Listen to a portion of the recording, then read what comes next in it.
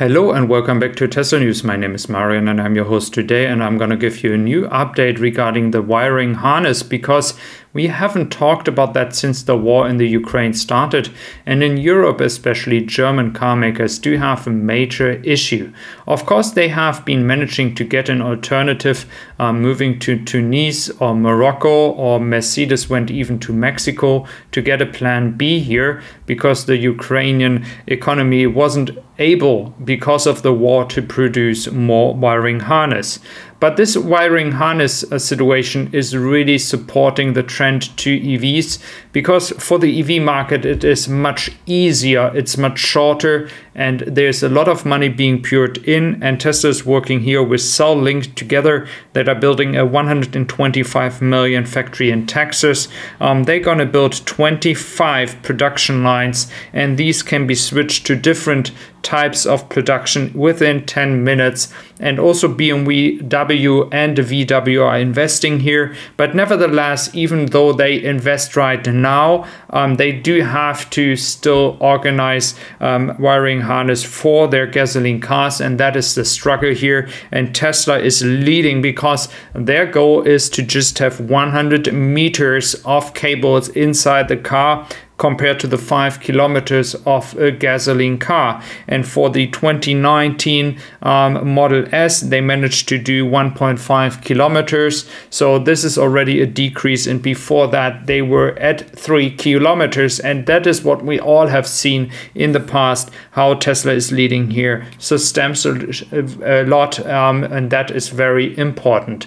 So then looking into a new update here, we have as well the automatic closing of windows based on the car sensing that it is raining, which is also a very nice update, because a lot of people are having their windows open, not their whole window open, but just like a bit. But then when a shower comes, or if it's raining and you are somewhere and you don't have the ability to close the window, it is a good move to get an update that the car is getting a sense if it's raining or not, and is closing the windows even if the car is shut down or if the car is not in use.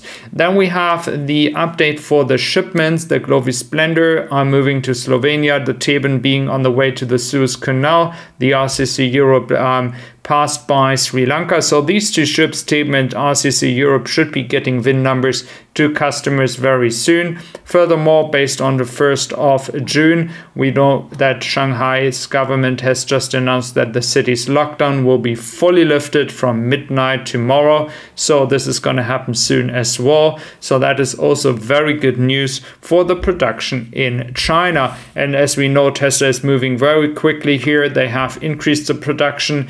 There's no issues with suppliers actually anymore. This was also something which wasn't really, we weren't sure about if that would happen.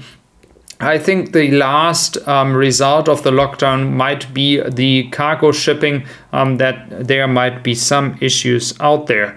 Then we have Donny Yaw, who shared his experience selling a Model 3 in early 2019 version, and within 3 days received so many requests that he sold his Model 3 from 2019 with $7,000 more than he was actually paying in 2019, now preparing to buy a Model Y. So demand is crazy, that's what he says, and this is true. It's a true story, and it's just crazy how times are changing here, and you still can sell a Model 3 from 2019 for more what you bought it. So that is the reason why you shouldn't wait to buy a Tesla car. Then looking into a Model S, which is actually doing a very, very good work here. It's just showing a battery degradation of under 10%. And this one here, the Model S 100D, has been going for 400,000 kilometers. It was used as an Uber driver until it was at 150,000. It was used as a taxi right now, 22 hours a day. And of course, it is being charged 3 to 5 times a day. So again, guys, this is crazy. I mean, this is some crazy good battery degradation after 400,000 kilometers. years. I think we haven't seen anything like that, and I think the batteries will get even better in the future. So we can expect the results to even increase and even be more efficient in the future with future models like the Model S Plaid, once people reach these milestones. So again, guys, I do really like that. Then looking into Germany, we have boys and girls, and there was a possibility to say 3 future employers and choose one. And a lot of people chose Tesla, to be honest here. You see that pretty much on the 3rd spot here. Then afterwards Porsche, Mercedes, and then we have, for example, no VW showing on this list. Just important for the girls, Tesla was at the 10th spot, so not as high as for the boys. And it's a really important topic because in Germany, but as well in Europe in general, because of demographics, we do have a lack of young people.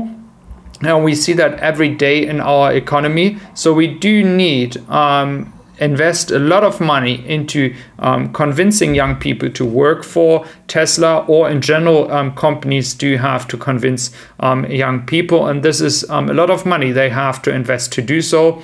Another topic is as well migration to get new people to Germany. Then looking into the Wall Street Journal, talking so much bullshit you cannot even name all of it.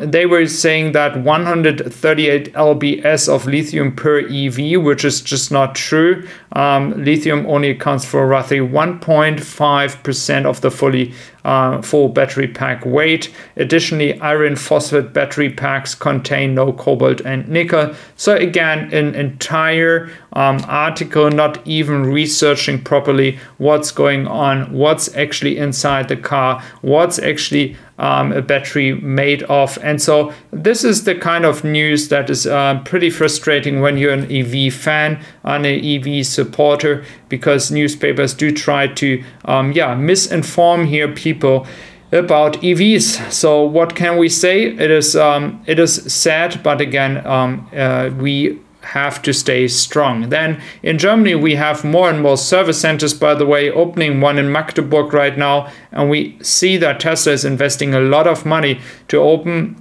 new service centers and that is the fun part, in old buildings where other car makers were inside. Tesla is moving forward to invest money and do that. So again, guys, you see a lot of movement happening, a lot of stuff, especially when it comes to the wiring harness. Tesla is really leading here its way, which is not a big surprise, but just a very nice update. So thank you very much for being here today. I wish you a wonderful day.